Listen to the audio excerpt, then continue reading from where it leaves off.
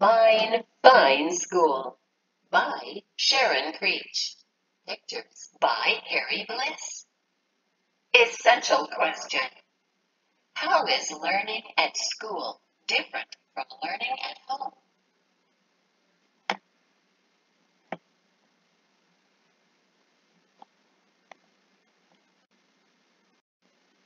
Mr. Keene was a principal who loved his school.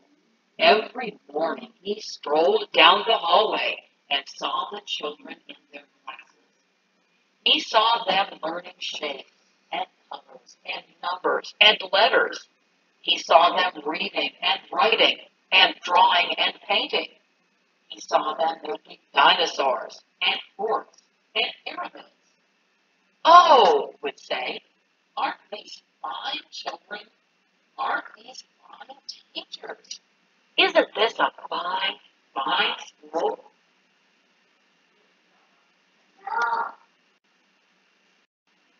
Near Mr. Keene's school, Tilly lived with her parents and her brother and her dog, Beans, in a small house next to a big tree. On Mondays and Tuesdays and Wednesdays and Thursdays and Fridays, Tilly went off to school. At school, Tilly learned her shapes and colors and numbers and letters. Sometimes when she saw Mr. Keene standing in the hallway, he waved. Aren't these fine children? He said to himself. Aren't these fine teachers? Isn't this a fine, fine school?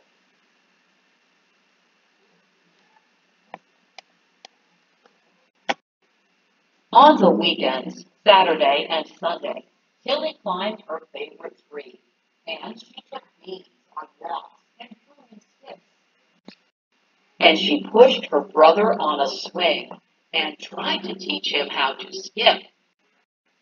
But on Mondays and Tuesdays and Wednesdays and Thursdays and Fridays, Tilly went off to school.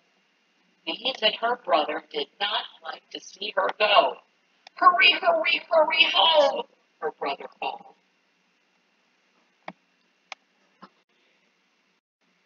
One day, Mr. Keene called all the students and teachers together and said, "This is such a fine, fine school. I love this school. Let's have more school. From now on, let's have school on Saturdays too." The teachers and the students did not want to go to school on Saturdays, but no one knew how to tell Mr. Keene that. He was so proud of the children and the teachers, of all the learning they were doing every day. And so, that Saturday, Tilly set off for school. But it's Saturday. What about the swings? Her brother called.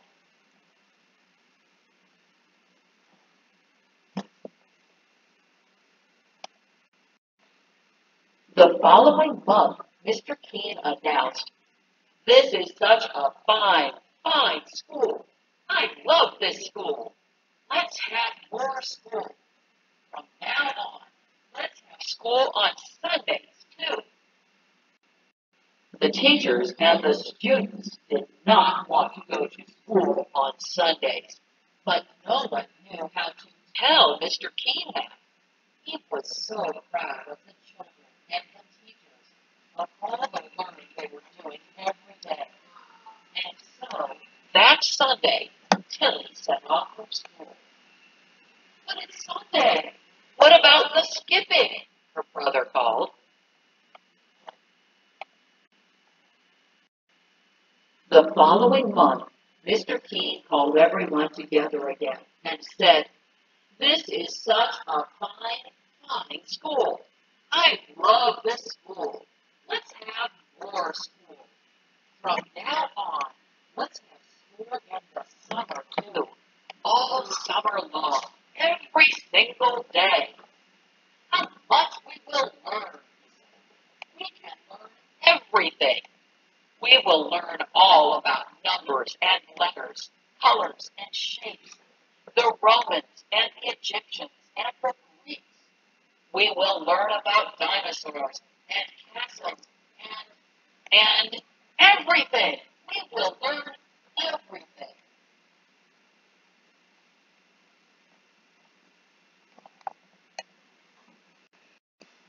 The teachers and the students did not want to go to school on Saturdays and Sundays and holidays and all summer long, every single day.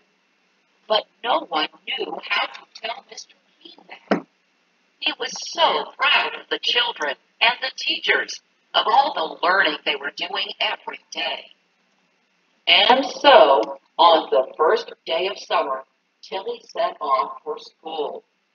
But it's summer! What about summer? Her brother called.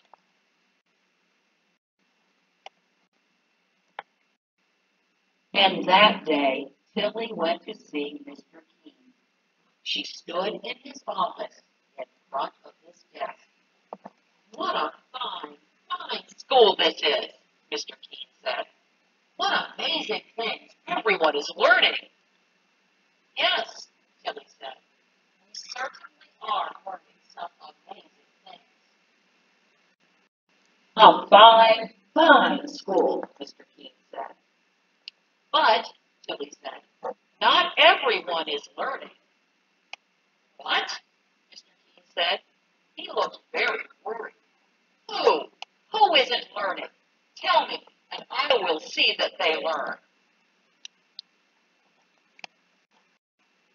My dog Beans hasn't learned how to sit, Tilly said, and he hasn't learned how to jump over the creek.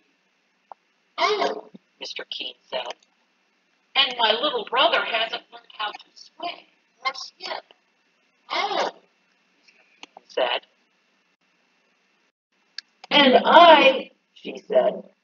But you go to school, Mr. Keene said, to our fine, fine school. True, Tilly said, but I haven't learned how to climb very high in my tree, and I haven't learned how to sit in my tree for a whole hour. Oh, Mr. Keene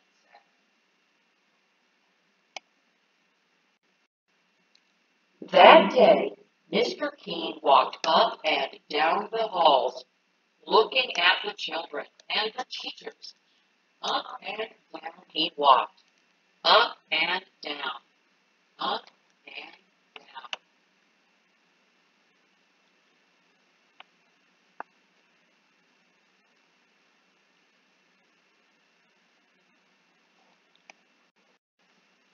The next morning, Mr. Keene called everyone together. The children and the teachers were very worried.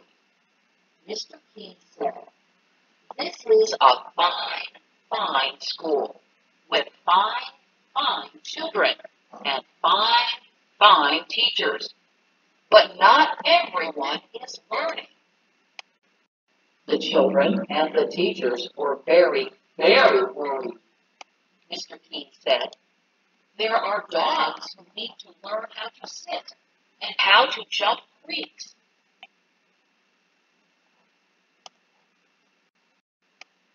What did he mean? Was he going to make their dogs come to school? There are little brothers and sisters who need to learn how to swing and how to skip. What did he mean?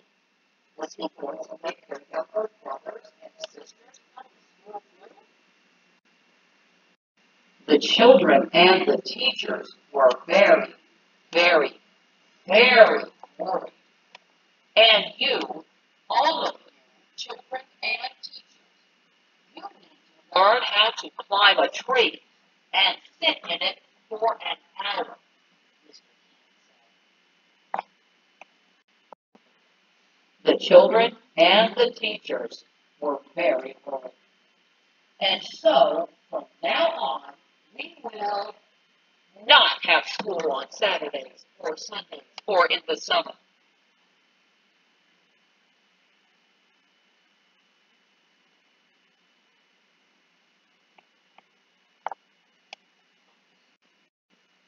A huge, enormous, roaring cheers soared up to the ceiling and floated out the windows so that everyone in the town heard the fine, fine children and the fine, fine teachers shout, "Fine, fine, fine!"